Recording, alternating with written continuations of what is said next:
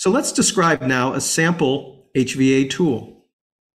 And this is a very useful tool that is based on a product from Kaiser Permanente that allows the user, or in this case users, since this should be a multidisciplinary, multi-person process, to populate an Excel spreadsheet. And by doing this activity, populating this Excel spreadsheet that's depicted on this slide, one can basically calculate the relative degree of risk for different types of events. That can allow for the necessary prioritization that's all part and parcel of hazard vulnerability assessment and acting upon it.